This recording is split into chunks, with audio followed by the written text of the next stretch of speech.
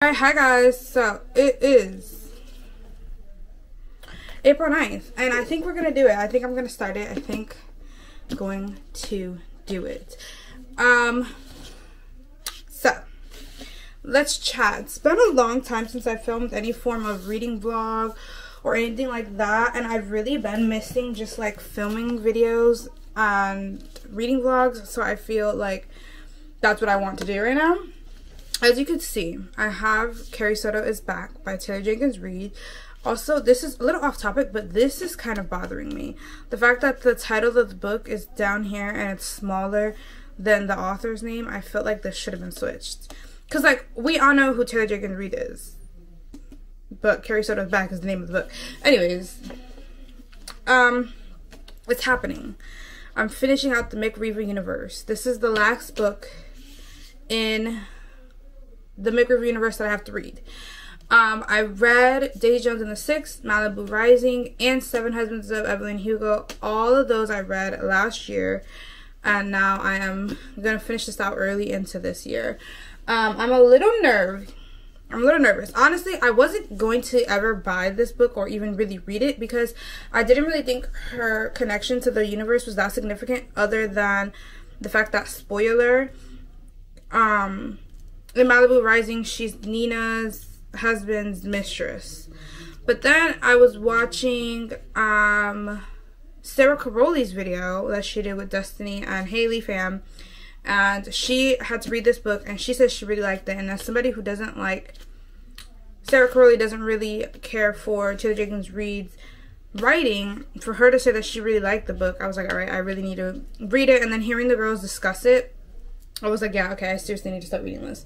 I am currently reading and listening to a couple other books.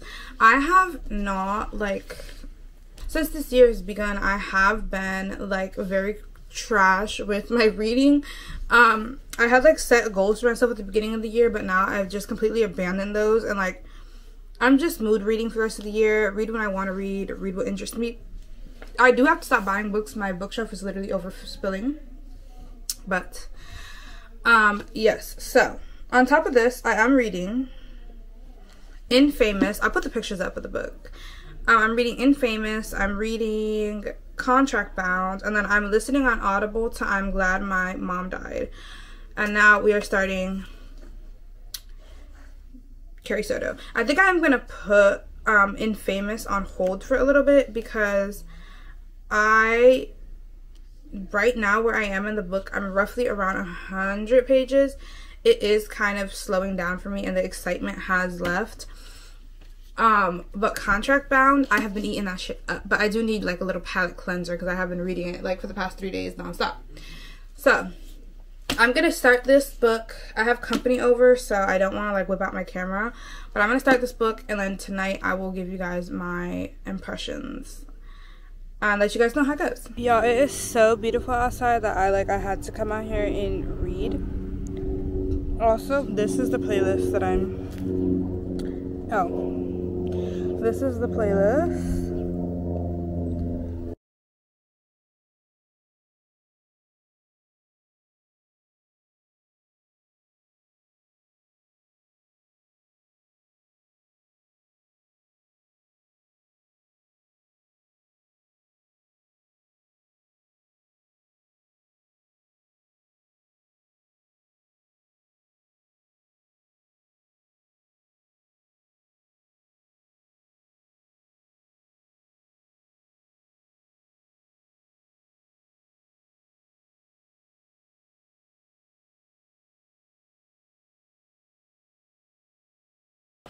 Hi guys, so don't mind me, I am just getting comfortable.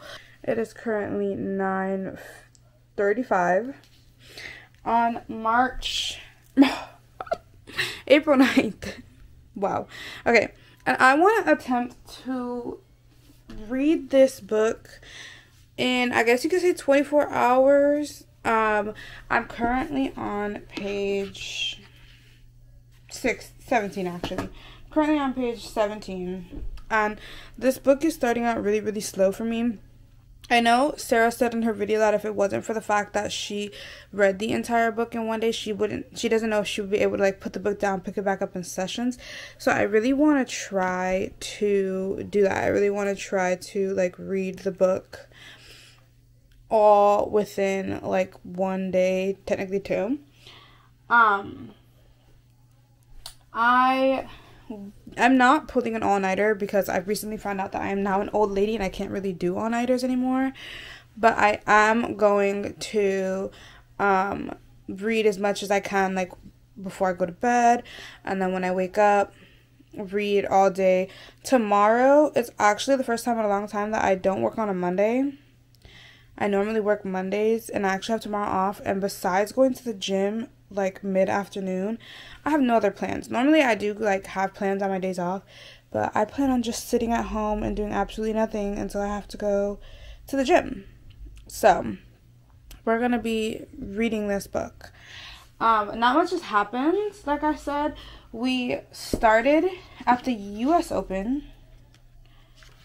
Yeah, at the US Open, September 1994. And Nina, oh my god, am I okay? Carrie is in the audience with her father watching, what's her name? Something Chen. Nikki Chen break her record.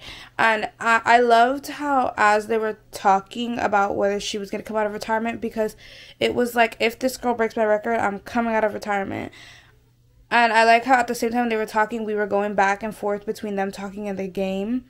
And you essentially knew that, like, the girl was going to be her record and she's coming out of retirement. So now we are just going back a little bit in her past about how, like, her father became her coach. Or, yeah, because her father became her coach. And a little bit about her mom and stuff. But I want to try to get through this hefty book. Also, I will be reading, though. I will be having my palette cleanser. Contract Bound by Ella May. Ella May, I think so you say her name. Like when I'm like about to go to bed, I like to read that. So yeah, let's just do a bit of reading. I have to do some stuff on my computer and then we're gonna get into the reading. So let's do this. Let's read a book in 24 hours. I've never done that before. I've never like read a book in one day, like a hefty book. So let's do it.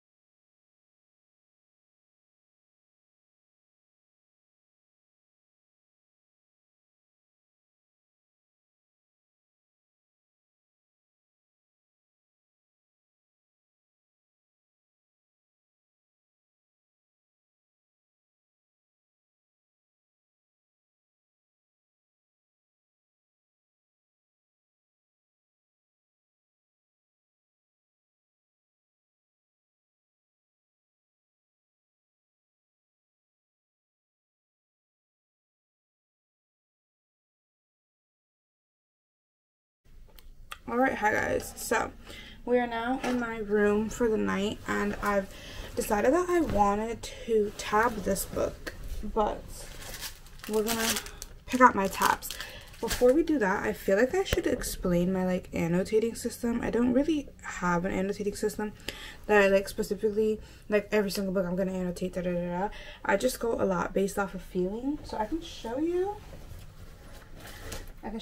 another one of my books. So I go a lot based off of feeling, and like if I want to tab something, I'll tab it. If I want to underline something, I'll underline it. If I want to highlight it, I highlight it. So I can give you guys a couple examples, but first I'm going to show you guys my supplies that I use. I use 3 things. That's it. I use this pen. I got this in a pack of pens. I don't have the box anymore, but I got it at Muji. If I could find it on their website, I'll put up a picture somewhere to show you guys. But it's just this super thin tipped pen, and I love doing this. It creates the perfect lines when I am underlining something. So an example of that would be, okay, like this for instance. Can you see it? Yeah, that is like, it's super thin, which is what I really like, and it doesn't bleed through to other pages, so I really like those pens. And then I use, these are my sticky tabs. I got them in a pack on Amazon. I'll find it and put a screenshot of it up, but you can probably see this has like a ruler. So I just line this up on the page and then do that. This is my pencil case. Bought this in Boston, the pencil case. But in here, I store my highlighters. It's this brand. And this is what I use to highlight. It's very faint. I will say there's a green color and this pink one are bold. It doesn't bleed through, but it is like pigmented, whereas these aren't that pigmented, which I like to highlight more with these colors. But when I do highlight, this is what I use. I try to match my sticky tabs with like each aesthetic of the book. I put the skirt away, but obviously this book is very much like this gold, like bold yellow color, so that's what we're going for. I wasn't planning on annotating or sticky tabbing this book at all, but something that I've noticed with this book is, this book, it's a sports book technically. When it comes to reading sports books, a lot of the times they don't go through and explain this is the rules of the game, this is how the game works. That's stuff you kind of have to research and do on your own. But with Taylor, I'm saying it like she's my friend, but with Taylor Jenkins Reads, she does it where we're kind of learning with the character. Alright, I have 2 options. I have these clear ones with like these colors, or I have like the full colors. I think I want to go with the clear. So for example, this says like her dad would be like, game, set, match. Why do we say this? She says, because each time you play, it's a game. You must win the most games to win the set, and then you must win the most sets to win the match. So stuff like that, like when it talks about like game points and like how the game works, I really want to tab so that I can come back to it, because I'm sure it's going to make a whole lot more sense. And when it comes to my tabbing, I don't have a system like this color for this. I literally just use whatever color. But I can confidently say, whenever she's talking about technical stuff, I'm going to use this like mustard yellow color, because it reminds me of the book. I will probably update you guys tomorrow with what I've read and stuff, because this camera needs to charge. I'll see you guys in the morning.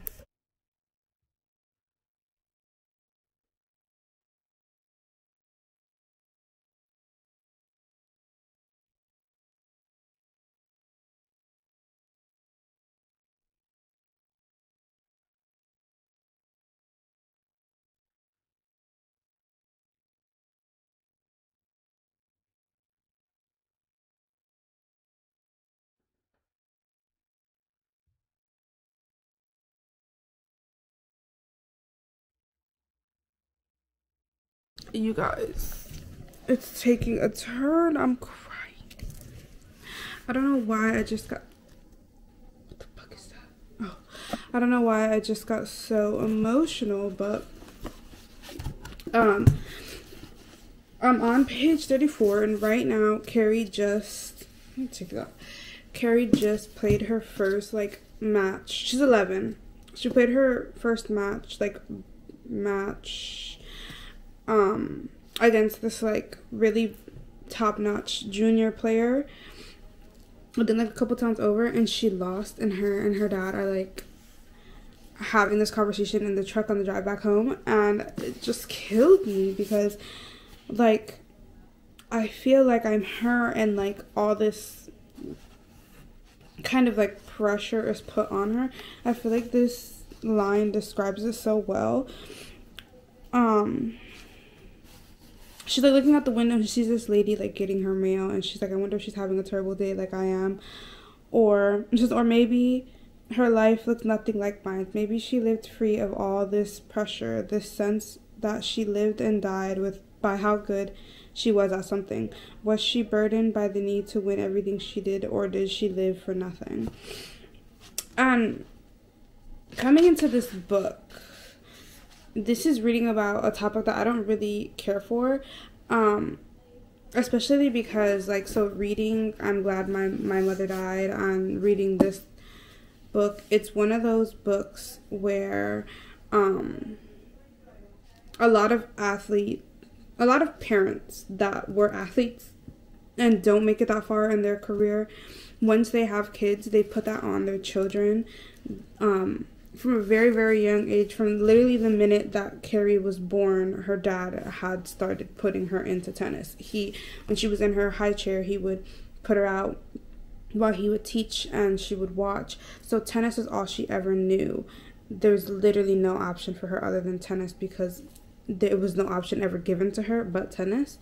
And that's always something that I see a lot of, like, see and hear a lot of kids that get into sports professionally because of their parents. It affects them, how much pressure is put on them immediately. Like, this is what you are meant to do, and this is what you're gonna do, and this is where you're gonna go with it.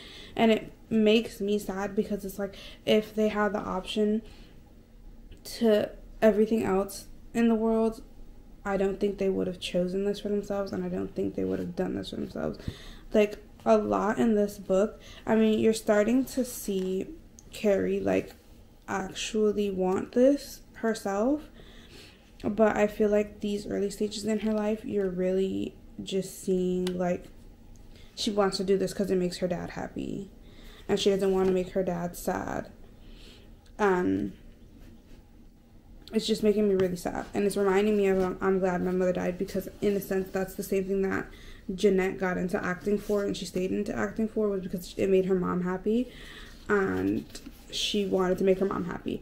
So yeah, I'm just really sad and emotional. I don't know why it, like, hit me all of a sudden, but yeah, just thought I would update.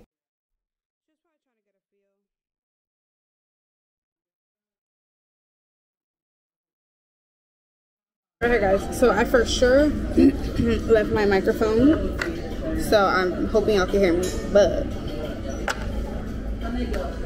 I'm gonna update y'all on my books. So Carrie and her dad got into an argument about her not being, like, the best, and him, like, kind of reaching his end goal with her as far as being the best. And she called up this coach from when she was younger, and now he's gonna coach her, and she was on the phone talking with him the whole time, like, we'll do it, da-da-da, don't tell anybody, bitch.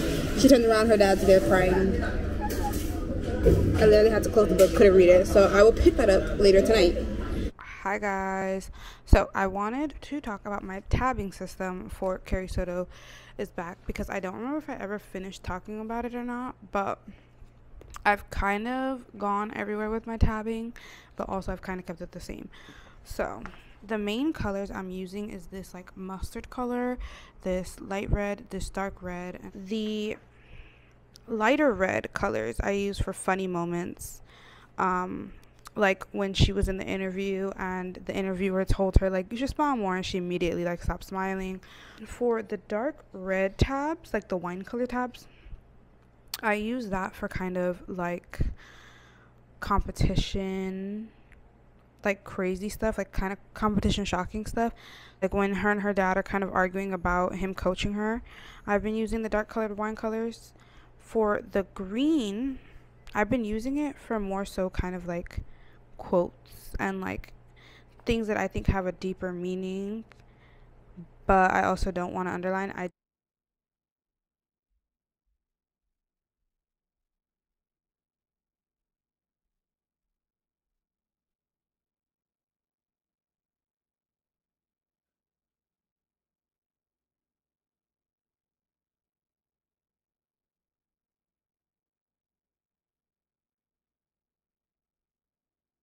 So I am on page 69, hitting the 1983s, and then there's one more section.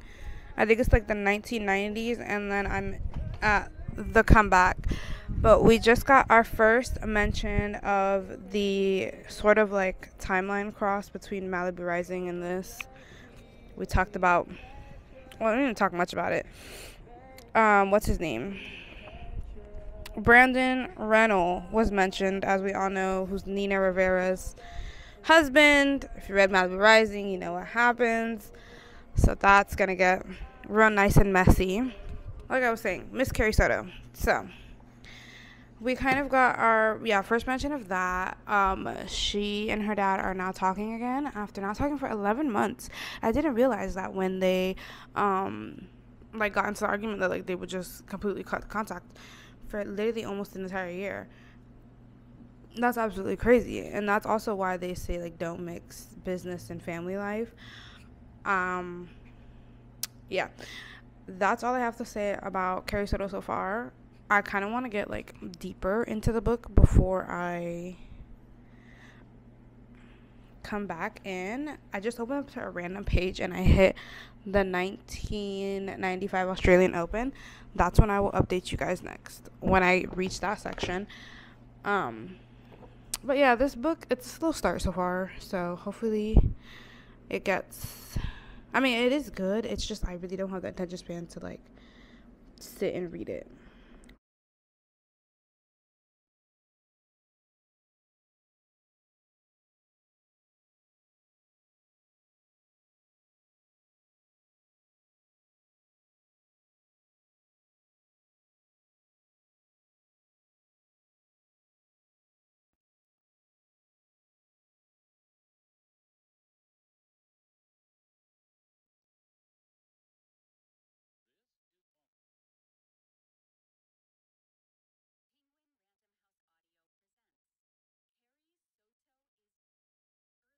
Hi guys, so it has been so long since I updated this reading vlog.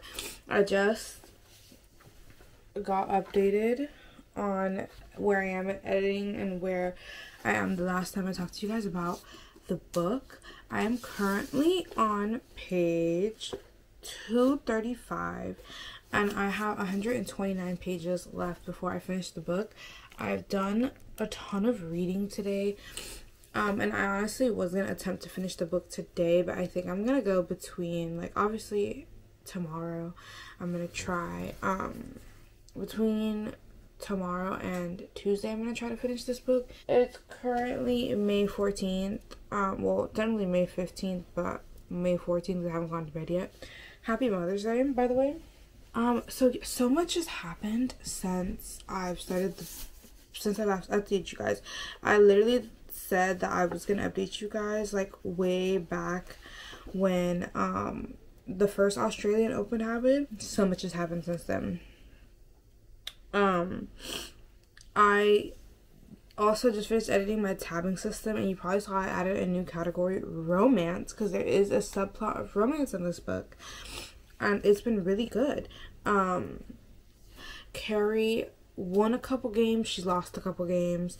Right now she had just lost, I think it was the Australian Open. Before this tournament was supposed to happen, Carrie's dad told her like, Clay is not your best feature at all. Atonovich is so much faster than you. Like, she was faster than you if you were even like in your younger age, younger body. She's faster than you now that you're much older.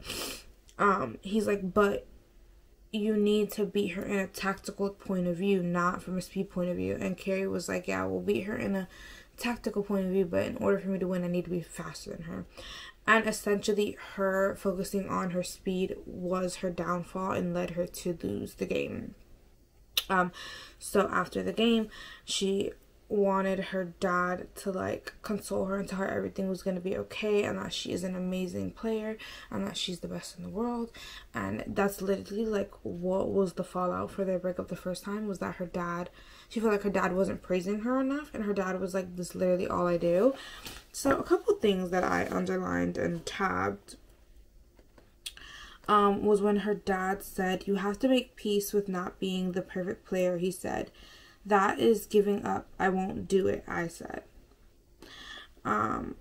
Another thing I tabbed was when Carrie's dad says, everything we achieved is interminable. We have it. And then the next second it's gone. You have that record. You may lose that record, or you may defend it now and lose it in 2 years all over again. I wish you'd accept that. Oh yeah, and also the fact that Beau and Carrie finally got together. So exciting. Like, the slow burn, like, build up is something that I will say, like, the romance subplot, I can't lie, when the book has fallen short for me, has kept me going, kept me reading, because I'm like, I want to know what's happening, like, between Beau and Carrie. But I really like how essentially this book is following Carrie's like ups and downs, especially the bond between her dad and her, and showing the dynamic of father and daughter and coach and student.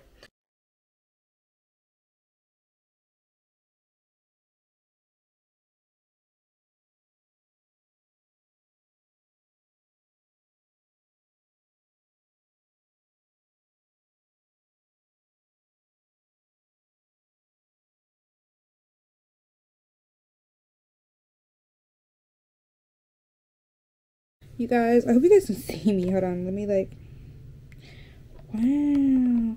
You guys, I got this new book light off of Amazon. I will like put a picture of it over here, and I'll link in the description. Really good. My friend sent it to me. It has this little swivel thing, so you can like pull one, and it has like 2 settings. Really good. Anyways, besides the point. So I am now on page 258. I know I said I was gonna update when I got to the Wembley section, but I have like this much before I have this much before I get to the Wimbledon section, and I was not expecting to update this early, but yeah, Carrie Soto and Nikki Chan are having drinks, and I love this. I feel like this is what I wanted to see. I love how although they're enemies on the court, they respect each other as people. And this conversation is just like literally them just understanding each other. Like when Nikki says, isn't it strange how you can get into this because you like to hit a ball around the court and then suddenly you don't belong to yourself anymore? As if it's okay for people to call you the beast just because you're strong. And they can comment on your clothes and your hair and make racist comments and pretend they are just joking. Just wait until they find out I'm lesbian. I just love how I just love how honest they are with each other, and like although they're not friends, they can just like have these conversations as if they were like friends and have been friends for years.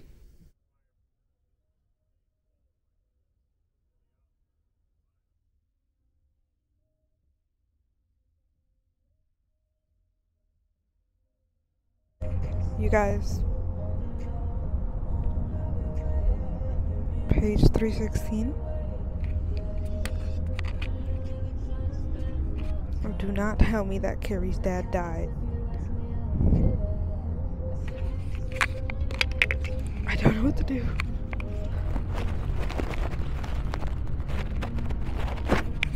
I should have known. I figured at some point her dad was gonna die, but I didn't think it was gonna be now.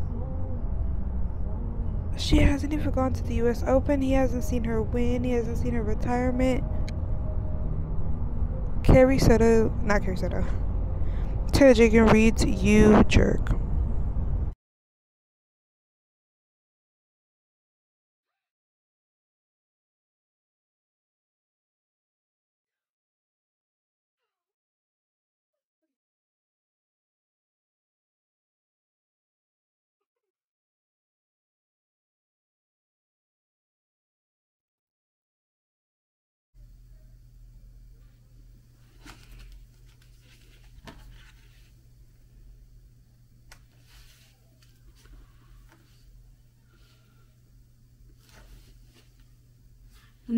No way. No way. No way that's not how they're gonna end this. You guys.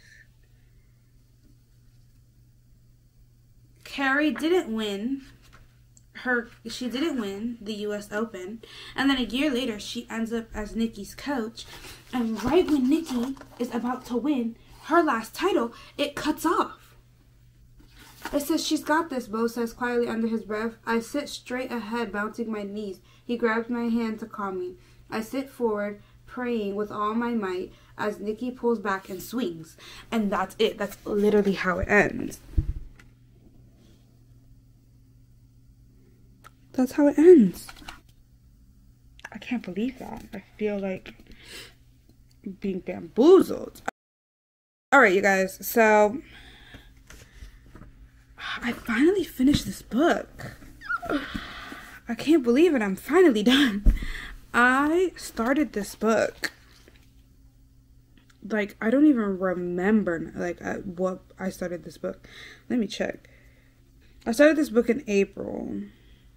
So, end date is going to be May 20th. I started April 9th, May 20th. And I am going to give this rating a whopping 4 stars. Oh, wrong rating. Whopping 4 stars. I thought this book was great. At times, it was slow and it was dead. But other times, it was really, really good. Little feedback from the audiobook. I'm so glad that I did decide to download the audiobook. It very much helped out a lot with this reading process. It made it a lot more enjoyable. I don't know who the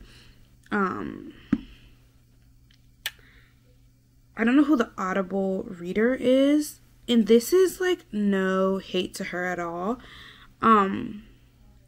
Whoever oh God, I feel bad for not knowing their name. This is no hate to them. But I personally did not like the way that she read in Javier's voice. I felt like they could have hired a male Hispanic man to read for Javier that naturally has a Hispanic accent. It just sounded wrong when she was doing it. Not to mention the Spanish that was in the book, the little Spanish that we did get in the book, it was giving Google Translate, very little Spanish phrases and all this and that. That is like probably my only like 2 big things to do with this book. Like my big 2 to-dos to do with this book. Everything else I really loved. I think, although I do think the pacing was like kind of slow, there was just so much good about this book. Like I have so many like quotes and tabs, like just flipping through this book. I have so many quotes, so many tabs, so many underlines. Like I literally have my that's my tab system.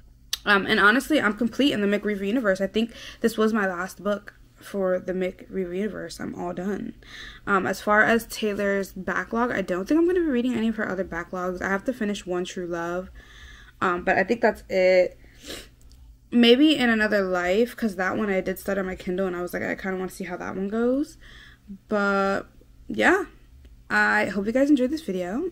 And I don't know what my next reading vlog is going to be, but I will see you in the next one. Bye!